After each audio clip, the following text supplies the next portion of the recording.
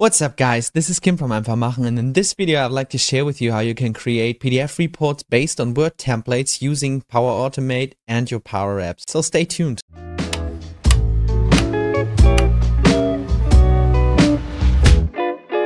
Okay, so in my previous video, I will leave the link in the description and put it up here in the video. I showed you how you can bulk create multiple PDF reports. And this video is a bit longer, so I thought there might be some people who also have the use case that they just want to create one PDF. And for this reason, I will do a shorter video on this, focusing only on the creation of a single report and a single workflow to create this report using Power Automate, Power Apps, Word, and the Adobe PDF services. Okay, let's start with the Word template. And the reason why I like using this template approach is that people or customers of us often come from a paper-based world and are in the transition to this digital low-code, no-code solution approaches. And we can provide them with solutions by using their templates that they are used to, and we do not have to design anything. We can just take these out-of-the-box functionalities from Power Automate and use this template that is already used in the company to create the new digital PDF or Word reports. So setting this template up is quite straightforward. I found a nice blog post on this by Harshad. Hopefully I'm spelling this right. I will walk you through the process that is documented in this blog. I will also leave the link to the blog in the description. And it's really easy to create a Word template that you can use in Power Automate, also with grid data. So the first step is I have to activate the developer tools. If they are not in your menu, you can go to File and then customize your ribbon. Mark this checkbox here so that the developer tools are activated. And now I can select, for example, this column here and insert a control. And in this example, I will use a plain text content control. Click on this control, give it a property and call it date. And I will do this for all the other columns. So that's the first thing we have to do now. And for this header, I will also enter 3 controls we will use later in Power Automate. And the last thing that we have to do to use this as a data grid, we have to mark this whole line, go on the developer tools and select the repeating section content control. And now around my columns here, there is a new control created. You can select this, and this is the repeating content control. I can use this later to populate my Word template with grid data, so with a table of data or an array. And I will call this rep control. Now I can upload this to, for example, a SharePoint site and use it in my flow afterward. Okay, I've saved this template to a SharePoint site, which I've called Project Time Tracking. Here's the template, and what we need in the next step is we need some sample data. And what I would highly recommend to you when you're experimenting with a Power Platform and you need some sample data to test things out, leverage ChatGPT to create some sample data for you. For example, I've created this prompt, create 10 rows of sample data for me in Power Apps collection format using the following columns. And as you can see here above, it created a nice collection for me for testing purposes. This is great testing data, and I do not have to create this collection by myself. So here it is. I've got a nice collection ChatGPT created for me, and now I can just insert this into this button. Maybe rename this to time tracking, create the data by clicking the button. And as we can see here, here's some nice sample data that I can use now. So in the next step, let's start over with creating our flow. As I've already built a similar flow in the previous video, I will not create this flow from scratch, but I will walk you through every step in more detail, but use this flow as my template. So I will reference to SharePoint by this prefix, project time tracking, and give it the functional name of create single PDF report. We'll save this flow as a copy, and now I will walk you through the single steps you need to perform to leverage this PDF Word exporting functionality. So the first step is that we need to change the trigger from manually triggered flow to a flow that gets triggered from Power Apps. I would always recommend using Power Apps v2. So, and I need to send this JSON from a Power App into the flow. And the first step we will perform now is we use this content that we receive from our trigger and put a JSON around it. So we convert it from a string again to a JSON. Basically what this JSON expression does, you can see you can provide it with a string, and this is the JSON one-to-many string. The next step, we need to map the columns, and thankfully we've used the same convention in our Power Apps collection as in our Word template. So we'll just copy this format, paste it in here, and now I can map different columns. So at first I have the date column, which is also called date in our Word template, and I will select the date column from my JSON by using the items property,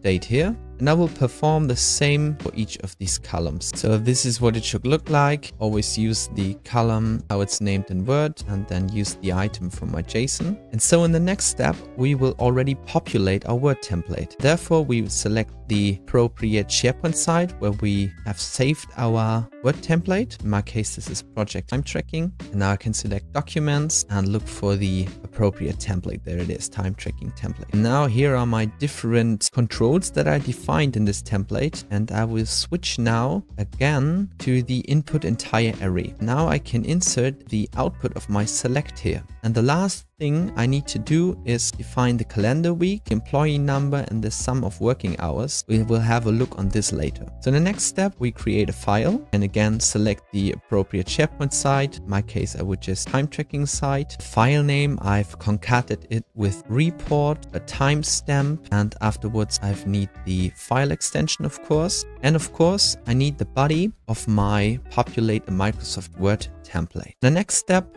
we've created get file content using path action. Again, we need to adjust this path because I've copied it from a previous flow. So that's the path. I don't need to change anything here. And now we're already at the convert Word to PDF. I've showed in the previous video in detail how you can set up this Adobe PDF services connection, but there's also a step-by-step guide if you have not set up this connection, how you can use this in your Power Automate flow when you insert this action the first time. You have to keep in mind, I've already mentioned it in the other video, that if you start over with this action, there is a 6-month trial with 1000 API calls. Afterwards, you have to pay for this. And so I insert here the name from my create file action and the file content from my get file content using path. And the last step is we will send this report to a specific user. We show the advanced options with the attachment name, that's PDF file name in here, and the PDF file content. We do not need this response action because this is also from the previous video. And afterwards, I've inserted an exception handling that is configured run after. If the main scope, so all this stuff fails, then the exception handling runs and creates an HTML table for me based on the main result. So that's this scope here. And I've selected different columns to get information about the error. I could also let this table be automatically created, but in my case, I wanted only specific columns. I will send another mail to someone who should receive the error of the flow, and afterwards the flow gets terminated to fail. I explained the exception handling in more detail in the other video. You can use this out-of-the-box functionality, and there's also a very nice blog post by David Wyatt who explains this approach in more detail. I will also leave a link in the description so that you can have a look on this. So our flow is basically set up. The only thing we need to adjust is we want to show the calendar week, the employee name, and a sum of the working hours. And of course, these steps are optional, but I just wanted you to show how you can use some expressions to make this functionality work. So I will insert a compose action and we will start with the calendar week. And I will use the first expression and select the output from my select and query for the calendar week. So that's the calendar week. Now I can select this here.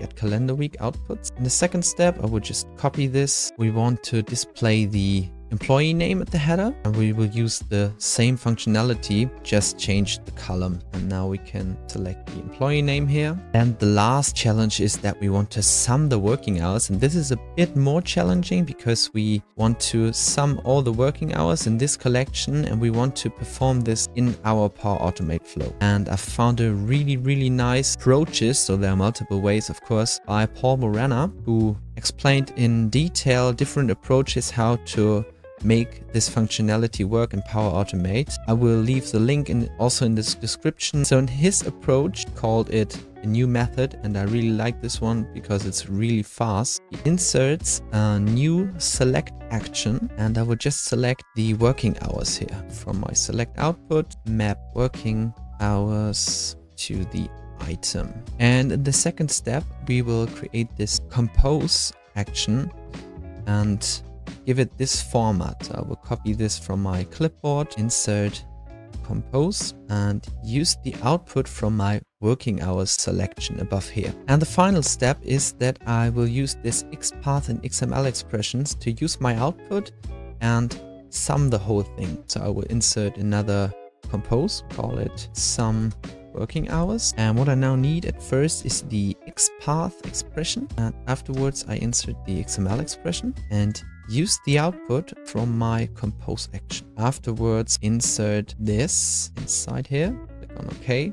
There's a bad spelling mistake here. And afterwards, I can use the output of this sum working hours in my populate Microsoft Word template. So let's save our flow now and make a first test run on it. And for this, we switch back into our Power App and select the SharePoint project time tracking flow we've just created. And select the button here, look for the flow, select the run. And now we just need to send the whole collection into our flow. Okay, fingers crossed. So let's have a look on whether it works the first time. This looks good. Flow is run in, and now we can walk through the flow. And as you can see, here's my JSON that I've sent from my Power App. Here's my main scope. It selects the different columns. Looks also good. Selects also the working hours. Here you can see the different working hours that I can select using this select action. Then it composes the working hours and it also sums the working hours. This looks also good. Afterwards, I've chosen the calendar week with my first expression with the employee name, which is John Smith. Could also select the project or whatever I want. Word document gets populated, it's created,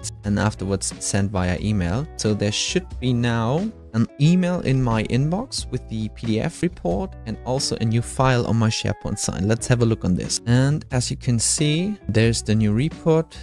Let's open it. And as you can see now, here are the working hours. That's the whole workflow we need to build to automate document exporting from our Power App to Word, to SharePoint, to a PDF file, including exception handling. Hopefully this video might be useful for you. You have to keep in mind that there are some premium functionalities in this flow, but in most of our cases, it is worth the money. Thank you for watching and see you the next time.